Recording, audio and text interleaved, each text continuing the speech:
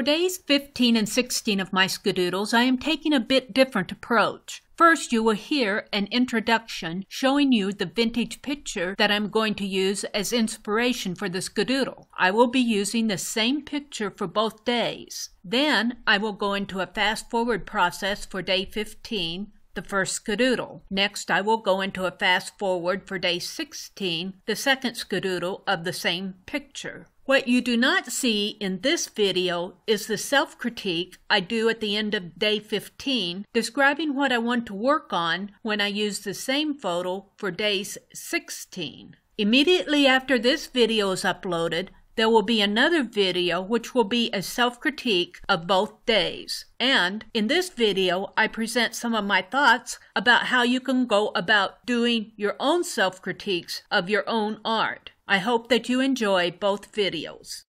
I am ready to do day 15 of my Sk-Doodles. I am doing the January Doodle Days challenge by poetspice. Only I'm calling mine Sk-Doodles because I'm doodling off of vintage photos. I'm kind of doing sketchy doodles. And I always do a really quick flip. Only I'm getting more to flip through. Got 14 of them finished. Some of these were really fun to do. I think this is my favorite one so far. Although I don't really have a favorite because I learned from every one. This was fun to do. But what I want to work on today are some children. One is this young boy. He's sitting in a chair.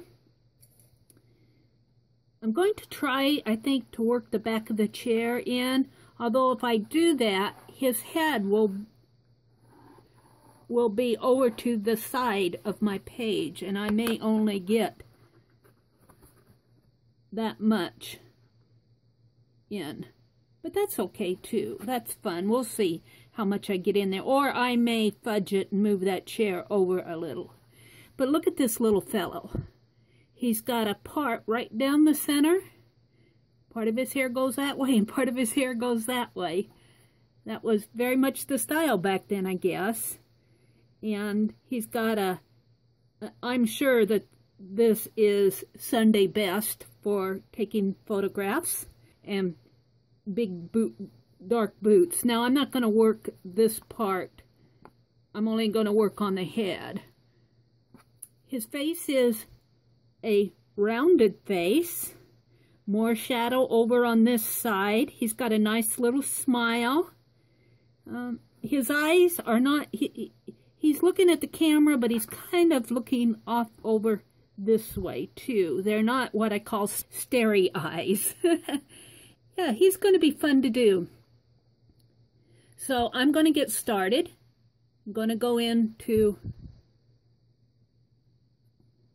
fast forward, and you can watch.